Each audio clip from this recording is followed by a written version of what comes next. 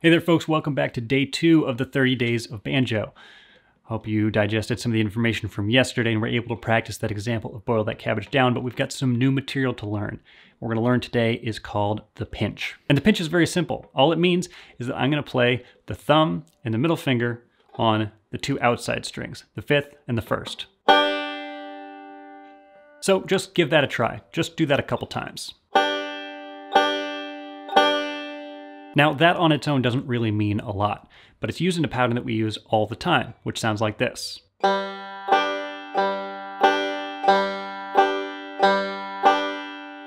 So what I'm doing there is I'm just playing with the index finger on the 3rd string, and then a pinch.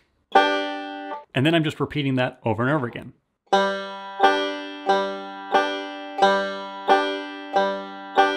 Now, before we actually utilize that in a song, we just want to get comfortable with the technique itself. So you're going to want to practice that pattern, but there's some variations that are going to be useful as well. Try this one. Use your thumb on the 4th string, and then the pinch. Repeat that again. It's the same idea, but a little different. How about another idea that's kind of the same, but a little different? Take your index finger and play it on the 2nd string. Then the pinch.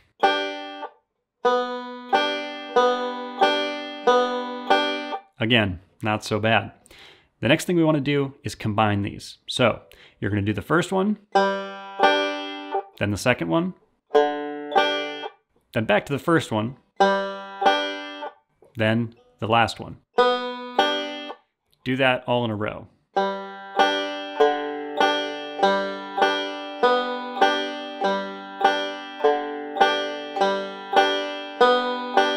Now let's look at the tablature for that example because it's going to look a little different than what we've already seen. As you can see here, the way that it's notated is that there are 4 notes in each measure. So the way we can count that is just to say 1, 2, 3, 4.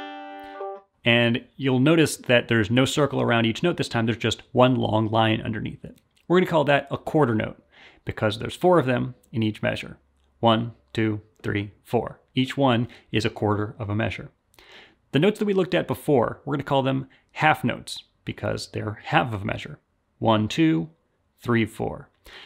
It gets a little different with different types of music, different time signatures, all sorts of things that we don't actually need to talk about right now, but just know that it can get more complicated. But for now, just play these examples and count 1, 2, 3, 4, 1, 2, 3, 4. Now that's all the new material for this lesson. So your homework is this: practice these patterns and try to play them cleanly and clearly and build up some speed if you can, but keep the notes spaced evenly, which means counting along if you have to. Also, you want to keep progressing with that version of Boil That Cabbage Down. I know it seems simple, but the more comfortable you are with that, the easier it's going to be to play tomorrow's lesson. And you might now be wondering, how much should I be practicing this stuff? Well, this probably isn't too difficult for you yet, but you should practice it until it's easy. If you have just a little bit of material to practice, then repetition is the name of the game. You're just going to keep doing it until it's comfortable.